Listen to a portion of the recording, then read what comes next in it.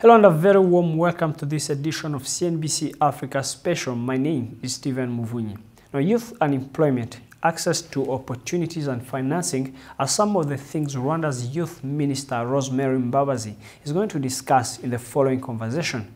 She also touched on the Youth Connect Africa Summit that Rwanda recently hosted.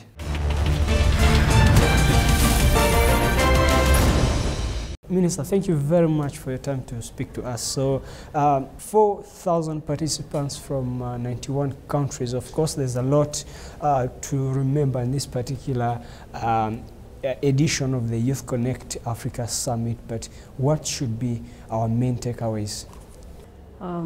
Thank you very much for hosting us. The major takeaways I could take from this discussion is mainly the ownership of the development agenda by the young people. The second one is the partnership.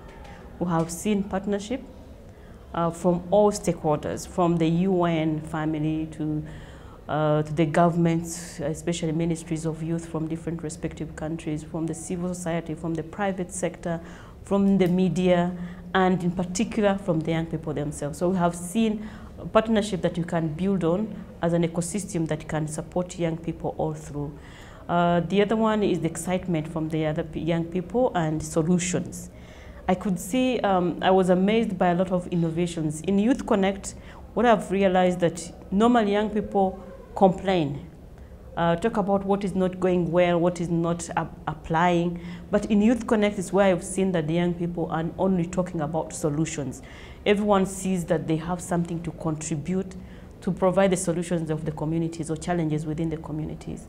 So we are really happy about the increase of numbers of countries that have joined Youth Connect. Those we are approved and welcomed in the family, and those who are also planning to implement and committed to implement and start Youth Connect programs. So by end of this year, we are likely to have 20 countries already on board. You talked about the replicating some of the solutions to the youth problems on the continent, such as a lack of access to capital, scarcity of opportunities and so forth. So could you take us through some of the initiatives that Rwanda came up with to solve some of these problems, some of those that you shared with other countries? There are many things that we shared. First of all is providing platform for young people. Sometimes they just need a nod, they just need approval, they just need a pat at the back to say, that's great, you can do it. And that alone creates an attitude that I can do it, I'm the solution myself. So that one alone is a great contribution to tell the young people, we are here for you. What is missing? What are you lacking?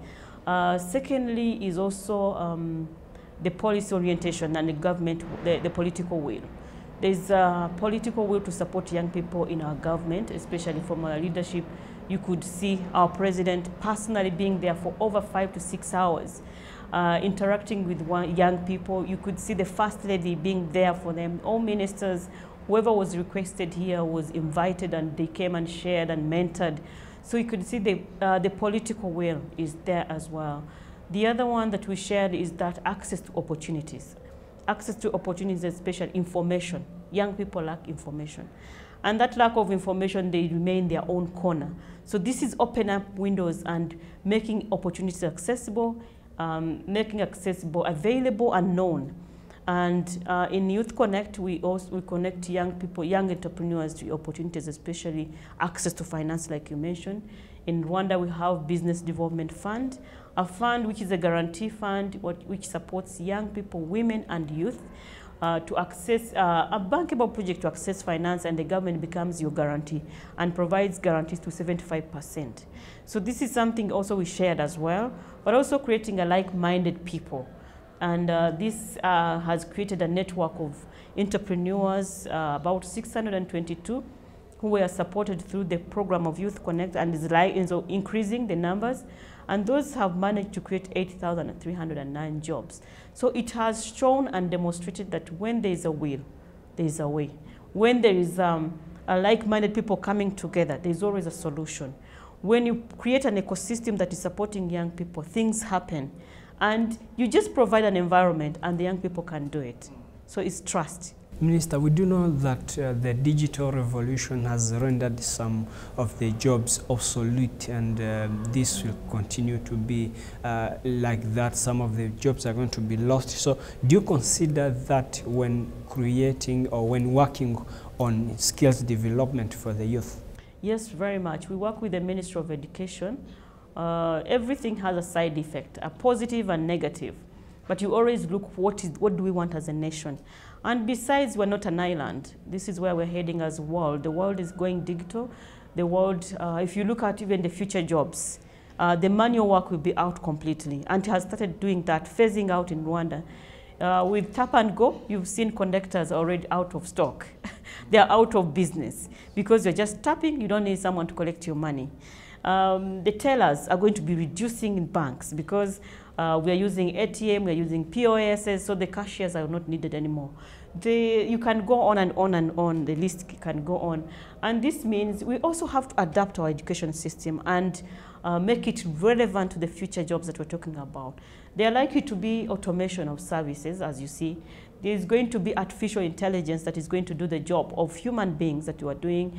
We need all this, but we need also to be knowing what do we do with this human resource that we have, orient them in other different skills, orient them in different programs that their skill will be needed for.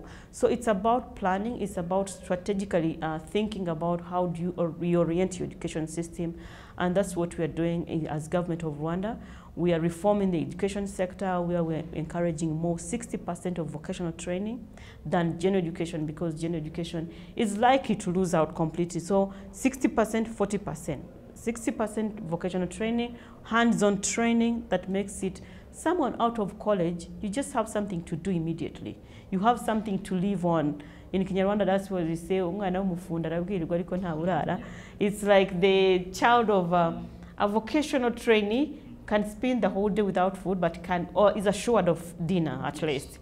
So at least it's something that you're assured of as something to do after college. You have something that you can start on working on with the skills that you have. So yes, we recognize the industrial revolution, the fourth industrial revolution, and you're knowing about the automation of services. We are seeing where technology is taking us, and we plan accordingly. Now, in regards to creation of opportunities for the youth, how do you create linkages between the academic institutions and the labor market, as well as for those young entrepreneurs who already have ideas, who want to start but don't have capital? How do you link them with the venture capitalists? One of the forums are here, like this one where we bring, I think you saw one of the forum where we had the Gorilla. It is bringing young entrepreneurs to meet with the venture capitalists. People want to invest in their good innovations. That is one of the forums. But also we have many platforms, the incubation farms, incubation centers, where we want even to increase the incubation centers in the country so that we can train the young people. Some of them are good at their own business, maybe technical aspect, but they're not good at marketing. They're not good at business plan development. They're not good at legal and regulatory frameworks to know that. They're not good at taxation. They're not good at negotiation. So you need to bring this kind of support services that help these young people to have it all, because the future jobs will be fitting people who can adapt, who have multi-sectoral skills. You don't have just to be a journalist. You could be a photographer at the same time, a journalist at the same time, a marketer at the same time. You need someone with multi-sectoral skills so that you can fit in this competitive world.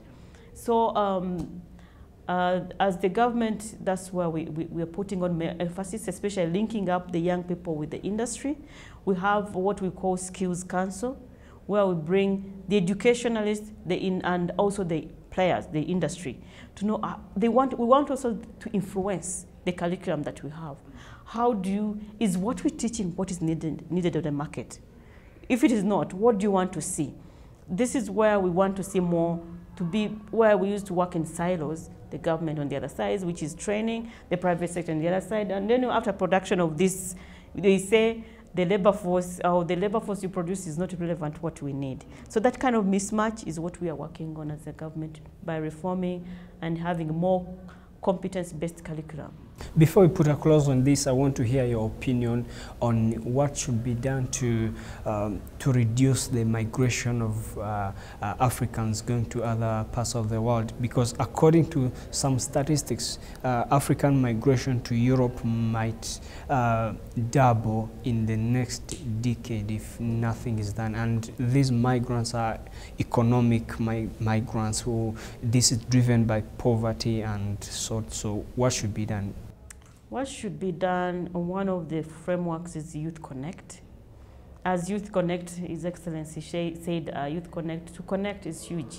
It goes beyond yourself, goes to your community, your nation, and beyond the nation and beyond the continent. So one of the platform that we have is Youth Connect, which connects young people to opportunities.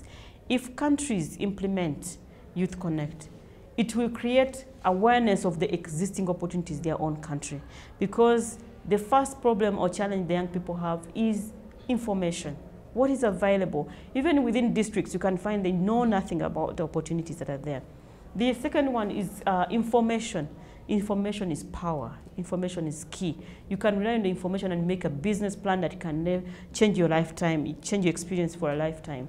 And so the Youth Connect component, the program that supports young entrepreneurs within their own communities so that they can empower the communities but also employ each other. So we see as this kind of partnership, this platform Youth Connect is integration actually. So if we provide all this information, it's even sometimes perception of young people thinking it's always greener on the other side. So they think maybe it's very good. But the more we discuss here and they see young people in Youth Connect here, they are taking away $5,000 to go and expand their project. They will go work hard because they already have challenges in their communities. So this kind of working together, South cooperation between countries within Africa, working together, interacting, it will solve these challenges.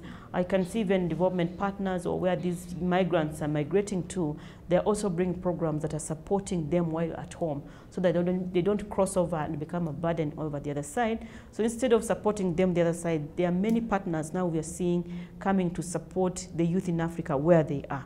So it's also green where you are. Lastly, we've just seen you awarding some of the youth here in different categories. So how impactful, how significant are those awards? Honestly, this program is very exciting. It is started in Rwanda as it is. We also award in Rwanda. We have seen these projects are awarded on basis that they've been implemented. So they've been implemented. They have been implemented elsewhere. It has been in practice. It has impact already. So this is what we are awarding more. So we see in the future that we are likely to have more this network. They're going to call them fellowship, where they can mentor each other, visit each other. They don't have to come to Rwanda. If it is from Burkina Faso and DR Congo or neighborhood or Mali and Mauritania, the neighborhood can be mentors of each other. So we want to create a network of young people with the same attitude, same understanding, closeness within their proximity and support each other. Africa has a future. So they're the beacon of hope for us. Now, limited access to quality education and scarcity of employment opportunities are extremely big challenges for Africa's youth, and overcoming them will obviously require everyone's involvement, as Minister Mbabazi clearly explained. Thanks so much for watching, and be sure to stay tuned for more conversations.